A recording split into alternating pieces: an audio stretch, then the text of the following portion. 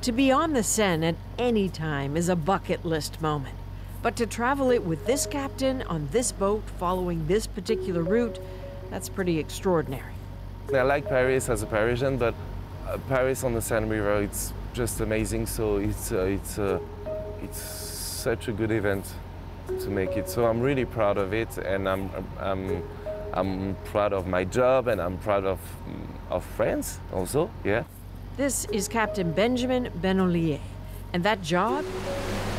Carrying some of the athletes down the river for the opening ceremony, in open boats like his past Notre Dame, the Louvre, Paris's treasures, all the way to the Eiffel Tower and the awaiting presidents and prime ministers and global dignitaries. A plan that is possibly the most complicated part of hosting these Olympic Games. In all these places, all these balconies. Yeah. All these places overlooking. Yeah, I think it's going to be full of people.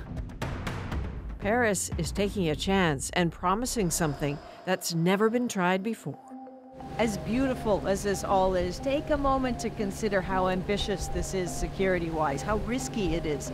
A 6-kilometer stretch of water, and somehow French authorities have to keep everyone safe past all the buildings with windows and rooftops and parks and bridges overlooking as the athletes make their way down the Seine. Now imagine looking at all this from the perspective of a security expert, Matthew Zagroski. Bonjour. We asked him to join us on this tour to see what stood out for him. It's a lot. What's going through my head is that you have those decks along the river that are very narrow, and there's going to be about 100,000 people over there, 200,000 on the upper decks. It's a never-seen-before event. And for the city of Paris, and especially its police, this is going to be a very, very stressful day. Because you will have 35,000 law enforcement mobilized, the whole world watching, and really something unprecedented. It's 160 boats exactly, I think, 10,000 athletes. How do you protect an athlete on a vessel like this? Yeah, it's a form of gambling. I mean, it's of course it's a risk, and sure, there can be a sniper, there can be someone throwing something at athletes, but here it's really the work of intelligence services. If on that specific day someone is ready to commit something, there might be some damage. Get to attackers before they strike. The dark urgency of that so terribly clear after the attempted assassination of former President Trump by a rooftop sniper. But make no mistake, there were worries well before that. ISIS is reportedly again trying to sow fear, promising horror at the Olympics.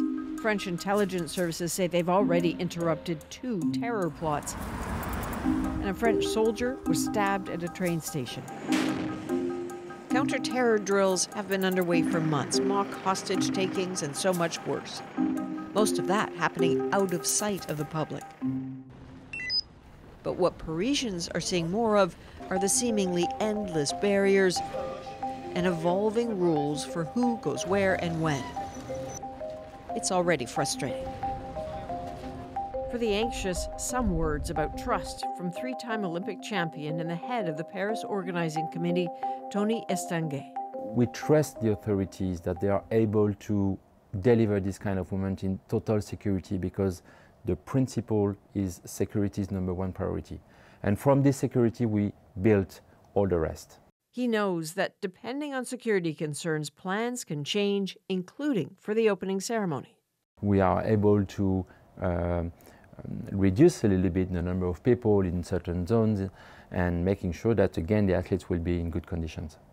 How much time do you need to trigger Plan B, though?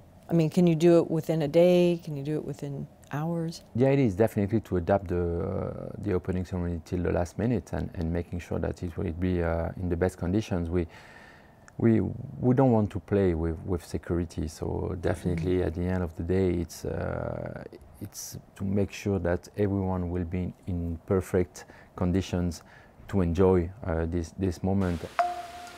The dream has a price, and there is no margin for error on safety. The numbers are dizzying, as many as 45,000 police deployed, 18,000 members of the military, 40,000 barriers, and 40 countries asked to help provide security. Et là, les bras nus, tu t'arrêtes vraiment. But barriers need people watching them, checking bags and tickets and accreditation. And those like Paul Duval doing the training have been concerned for a while they don't have enough people to do the work. On était déjà un métier en tension avant les Jeux Olympiques. We were a profession already stressed by shortages before the Olympics. Now, according to the latest figures, we're still going to be 8,000 short. Having said that, a lot has been done in terms of training. Will we have the numbers? Unfortunately, we won't know until the last minute. New recruit Nolwenn Ilunga seems to know exactly what she's signing up for. Tu sais qu'il y a des risques parce que tu mets. You're well aware of the risks. I mean, in my mind, there are terror attacks that have happened in this country recently. You know the ones, in 2015. I know that I'm putting myself at risk by doing this job, but I still think it's important. And my mission is to protect our citizens above all. The vetting required, the training, it's all making it harder to hire, and they're running out of time. In addition to all those involved with the Olympics, 15 million tourists are on their way. No one in France takes this lightly or is naive about the scale of this challenge. Captain Benoliel certainly isn't. Did you think at the time when they made the pitch that they were taking a risk? I think, yeah, they take the risk. Yeah, it's a big risk, but I mean, we're not doing great things without risks. So they press on with Plan A and wait for the games to begin.